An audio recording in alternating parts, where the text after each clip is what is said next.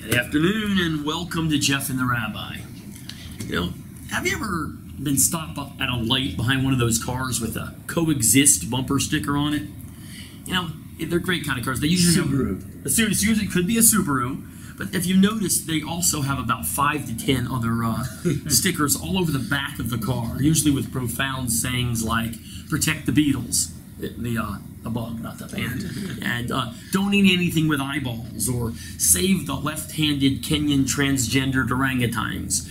These people must be the best folks in the entire world. If we would just all put bumper stickers on the back of our car showing how much we care, the world would be a better place. Or would it? Is it possible that I can be a good person without really caring if an orange-looking monkey wears heels or flings his poop at his buddies with his left hand instead of his right?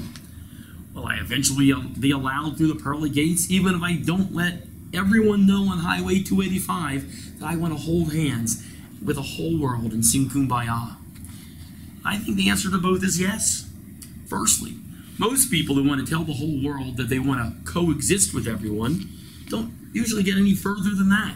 They wear their "can't we all just get along" feelings on their tie-dye tunics and then verbally or physically abuse anyone else who thinks differently.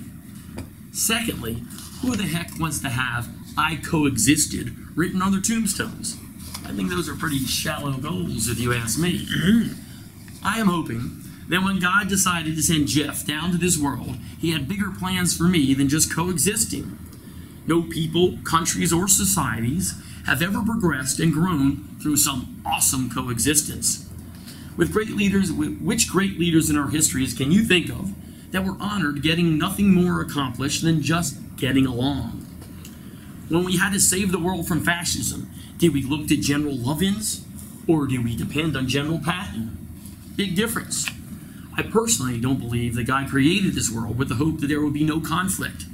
I'm thinking it was just the opposite. We were created to work through the pain, fight the evil, and not shy away from altercation when we were trying to do what's right. I'm actually myself contemplating making my own bumper sticker for my car saying, "Real men don't coexist." Now, I know what you're saying. I know what you're thinking. That's sexist, racist, homophobic, and even a little bit algonistic, calidriist. That's one who hates tree frogs. Look it up. I did. That's where I got it. One who hates tree frogs. That's where it comes from. I could be all of those things, but if I'm driving a bigger car than you are, what are you going to do about it? So, I'm not really sure where the rabbi stands on this issue, but I'm guessing it'll have something to do with the Torah. So, is the Torah on the side of the tree-hugging, tofu-eating stoners, or does it agree with the meat-and-tater-gobbling, SUV-driving macho dudes? All right. That's the question. Yes. Yes. The answer is yes. Yeah, okay. Right. So that's what we got to find out today. So before we talk about Coexist as a bumper sticker, I'd just like to take a moment to talk about bumper stickers. Yes. I'm not a bumper sticker guy. I'm not either. I don't know if you are. Not. As a matter of fact, I know I just walked past your car in the parking lot. No bumper stickers on there, No.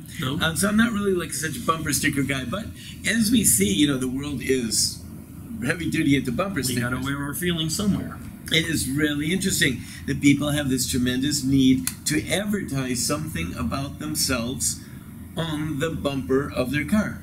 I can't imagine when my grandmother was being raised in the shtetl, that when the wagons were going up down the rutted road, that they had some type of, I don't know if they had bumpers, but let's say on the tail end of the wagon, they had some type of eye brake for going. Right.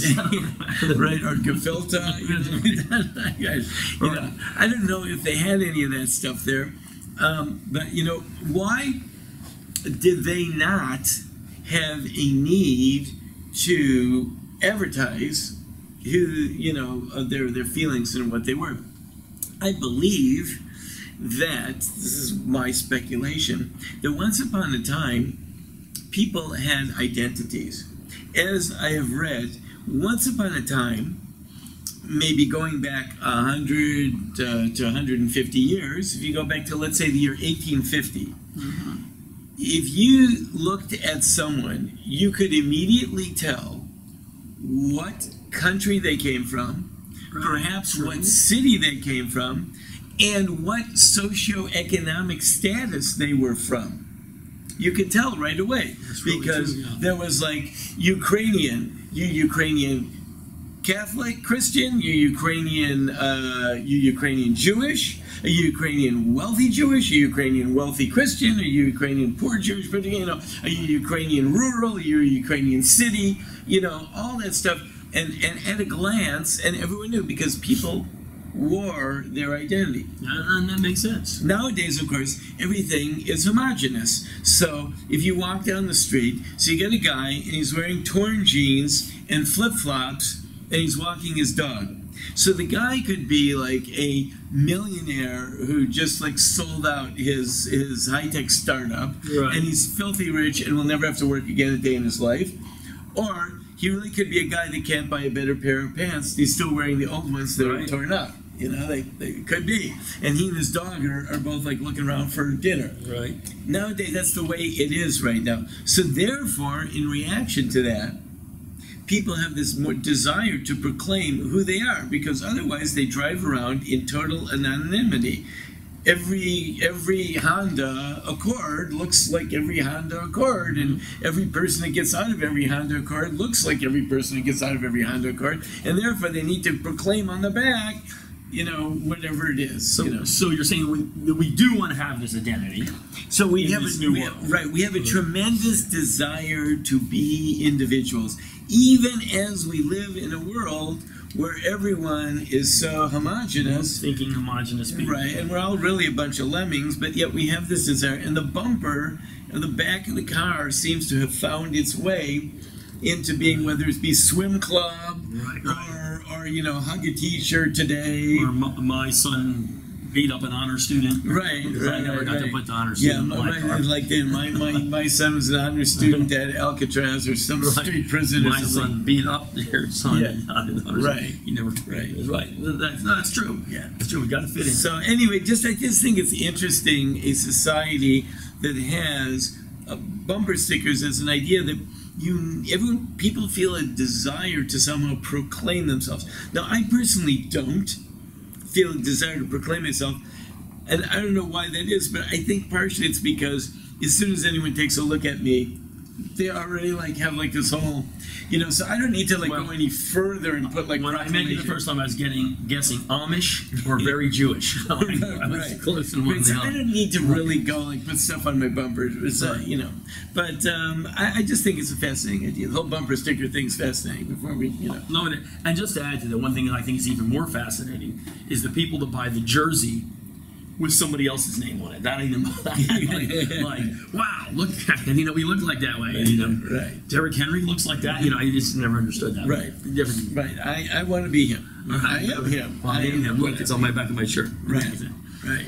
So anyway, that's one thing. So then you get into the bumper stickers. Now, bumper stickers, once we get into them, so some of them are innocuous, like the guy says, whatever it is, have you hugged a nurse today, or whatever it is, blank does it better, or something like that, So, but there's those type.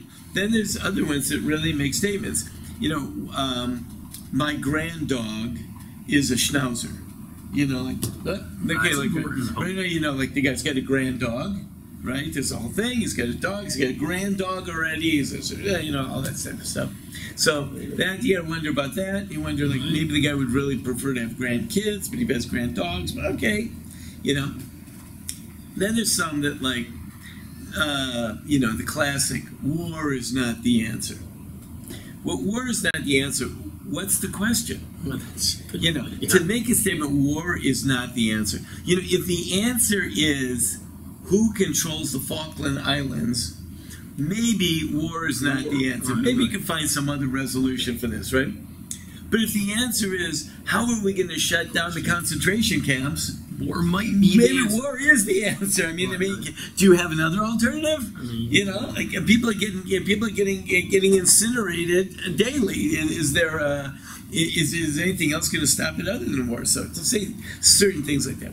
But along here we come to our coexist. With everybody. Coexist, Symbol right. of happiness there, right. Which I always spot that one because my eyes are trained to pick up that mug and David there. As soon as I see that, right, I immediately like zone in. So I always see that coexist, and I've thought about this coexist long and hard. So there is an upside to coexist, and there is a downside to coexist. Okay, now the idea of coexist means that all those different symbols there, you know, you see each and every one of them. You got the mug and David, and then you got the, you know, whatever that is. I don't even know what it is. All of them. So all those different symbols, if they're all going to coexist, now all of them believe that there is a certain truth. They all believe there's a truth. For example, the one all the way on the end over there believes that that God had a son. Okay?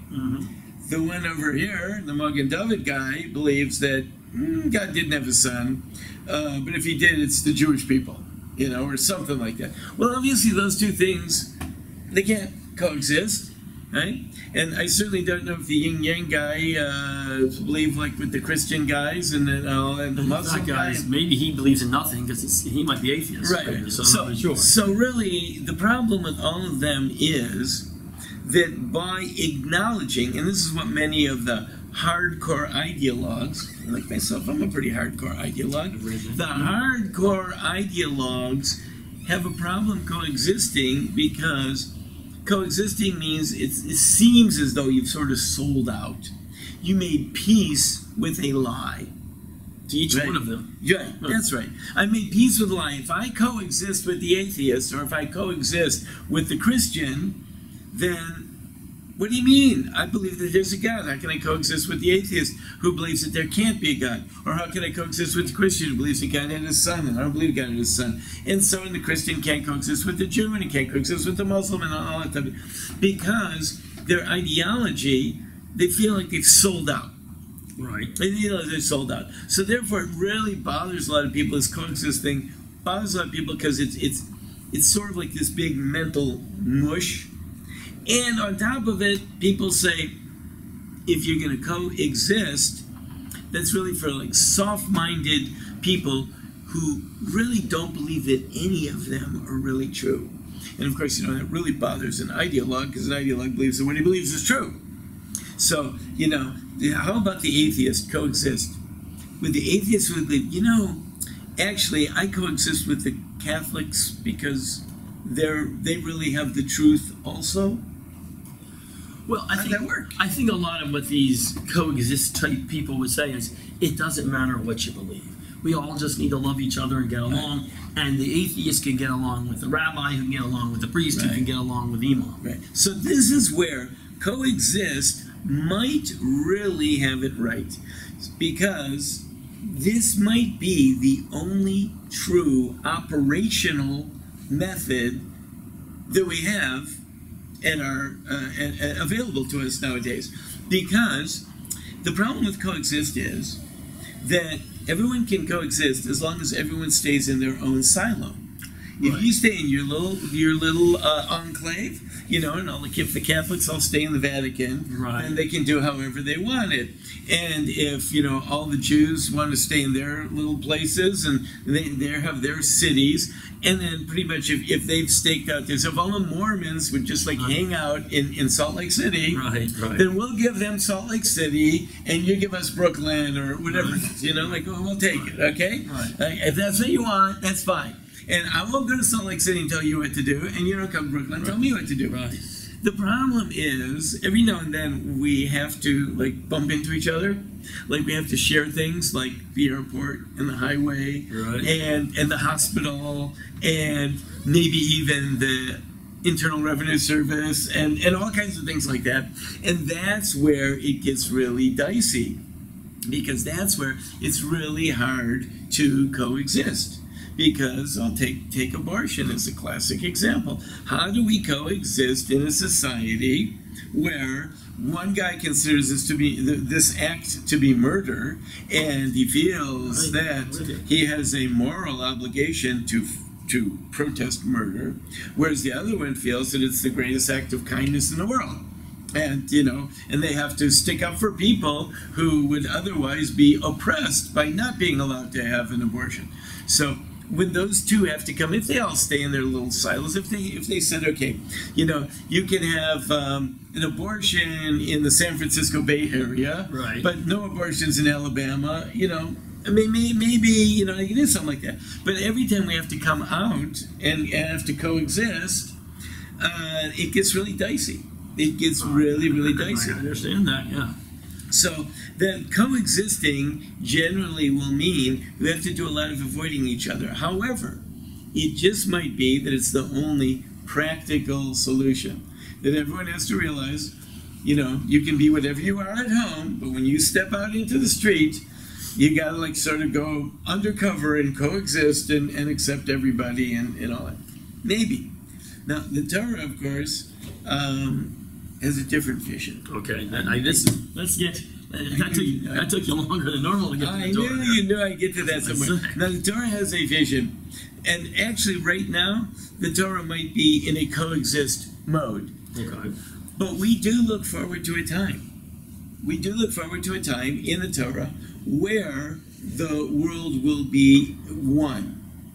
We do believe in a certain oneness, and that oneness is that there's just one God, and God is one, and He doesn't have any parts, and that at some point God will become manifest in the world in such a way that everyone will understand and know that God is there, and at that point all the differences will fall away. Because the reason why we've got all of that stuff up there from one extreme all the way to the other, right, is because God's not really very manifest in this world. And therefore, each guy's thinking, okay, well, this is what I understand of God, this is the thing I understand of God, or this is thinking, I don't even understand, there isn't any God. And they all have their resolutions. But at a certain point in the future, we will come to a point where we won't coexist anymore. And that will be much, much better. See, the problem with coexist is you can never really get synergy. You never really get the energy of people working together in harmony. Right. At best, you get people who have learned to respect the other guy and not to fight with them and to, give everyone their space. But we look forward to a world that becomes one. And when that world becomes one, then everyone's going to work together. Everyone's going to have common purpose. Everyone's going to have common reality. And everyone in their own way, in their different and unique way. Right. The Jew and then all the different people in the world, each one's going to have his own unique way and his own unique contribution. But they will all understand they'll be under God. And then God will make the call. God's going to say abortion yes or abortion no. God's going to say, open borders yes or open borders no. God's going to say all this stuff, and no one will mind. And the reason no one's going to mind is because God's making the call. And when God makes the call, then you're okay with it. Wrong. Yeah, everybody's okay with that. I just don't like to have to do what you're telling me to do. True. If God's telling me what to do, I can like that. You know why? Because I really believe that He loves me and He's thinking about what's best for me. And that makes me feel really good. So we are perhaps practicing a coexist mode today, but we certainly aspire to a time when we go from coexist to shalom. That's a pretty Jewish word. And shalom, if you take out the vowel in the word, it's the root of the word is shalem, shin, lamed, mem, and shin, lamed, mem is whole. Coexist is not whole because coexist by definition, there are different parts, and they are all coexisting with each other. They're certainly not unified, they're just getting along. They're trying not to hurt each other too much, right? But shalem is where we want to go, and shalem means everybody is pulling together and working as one, like a crew on a ship.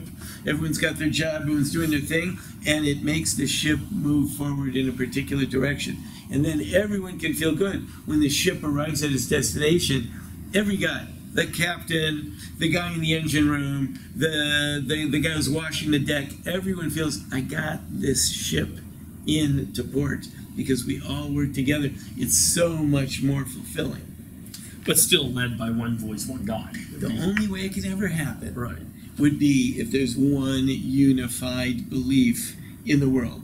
And, you know, the only way that's going to happen is God's going to have to make it that way.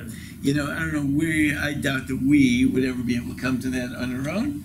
God's going to have to, if God wants it, he'll just have to pull that one off. Well, in the meantime, is coexistence possible? I'll give you an example of where coexistence works a little bit. Where there's as diverse as you possibly can, where there's one side is 100% for their thing and the other thing. If you ever been to an SEC football game, sometimes you go after Shabbos. They're I was going to say, you know, usually they don't play on my day. Well, they do. Sometimes at night. They start at night. Yeah. So I'll give you an example. Let's take Alabama and Georgia. Mm-hmm. You cannot get more different people. I mean, you were cheering for hours, drinking, cheering for Alabama. This side's drinking, cheering for Georgia. It was the national championship. That's why I bring it up. And because Alabama won, that's why I bring it up. But you get to the game, every play, one side screams and cheers, while the other one's horrified. The next play, that side screaming and cheering, and the other side's horrified. You can not get two further differences of opinion of what you want the outcome to be. Right. But when it's all over, you do walk out of the stadium together with not that many fights. There's going to be some fights. But everybody walks out of the stadium together. Nobody really wants to kill each other. But you could not feel stronger about something than that. But they coexist. That's coexist. But could you imagine a scenario where everyone walks out of the stadium thinking that they won? No, I can't imagine that scenario. Right? Could you imagine everyone walks out equally happy and rejoicing because we won? You mean like a tie? Bear Bryant described a tie as kissing your sister. That's how he described what a tie is. Right. I just can't imagine that happening in a lot of scenarios. Right. The college football thing is wiped out then. I can't discuss that. Right. So you can see, but everyone will actually feel, no, it wasn't a tie. We won. All won. We all won. So that's what we really aspire to. In the meantime, maybe coexist is an operative methodology that might work. But it certainly is not a goal. It certainly, as far as we Jews are concerned, and probably for all of those that are listed up there, everyone really hopes that someday it'll all come out their way. Right. But in the meantime, coexist might just be an operative theology or something-ology. I don't know if the atheists will accept the theos part. Yeah, right. But some ology is just an operative method. It's a modus vivendi, just a way for us to get through the world and act. So the bottom line, coexistence today is not really a real. It's a forced situation if it gets us to the end of the day. But real coexistence is, in the end, going to be this bumper sticker or that. It's just there's going to be a real answer, right, coming down from God. That's why we coexist, because one guy is going to tell us what we got to do. Now, it could very well be that the Subaru driver does really believe that all of those are really just all the same and just different expressions. And that's usually what it really does. Yeah, right. Okay, so as far as that goes, you know, because all those people that believe all those things, none of them will really ascribe to that. The atheist isn't saying, yeah, I'm an atheist, but I really do believe in like Judaism and Catholicism. He's not saying that. I'm not wearing an Auburn jersey, no matter what. And that's how it works. Right. So coexist not as a philosophy, but as a modus operandi, yeah, maybe. Makes sense. So at some point in the future, I'll put a different kind of coexist bumper sticker in my car, but it'll be the real answer. So, you know, and we just read in the Torah about this fellow Pinchas, and he took strong action against people that were standing up against God, disgracing God, really. And God responds and he says, I give him my covenant of shalom, because he brought about a certain oneness, although he took harsh action. He did not coexist well with others. Right, he didn't coexist. His answer, he took strong action. So I would say that a guy like Pinchas, he has a bumper sticker. And on his bumper sticker, there's a light blue background, and there's a number 1. Okay, so he's pretty much one. There's one in the world, and that's what the Jews are really all about. The Jews are all about, Hear, O Israel, Lord is our God, Lord is one. We're big oneness people, and our aspiration is that the world will come to a point where everyone will grasp the oneness, and then there will be a unanimity of purpose, which will ultimately be the only real fulfilling way. until then, coexist doesn't hurt, but it's not really fulfilling. Gotcha. Makes sense. Makes sense. All right. So next week, if we're still in coexist mode, we'll probably have another show. Right. If we're still here. Right. All right, cool. All right. Well, we'll see you all next week.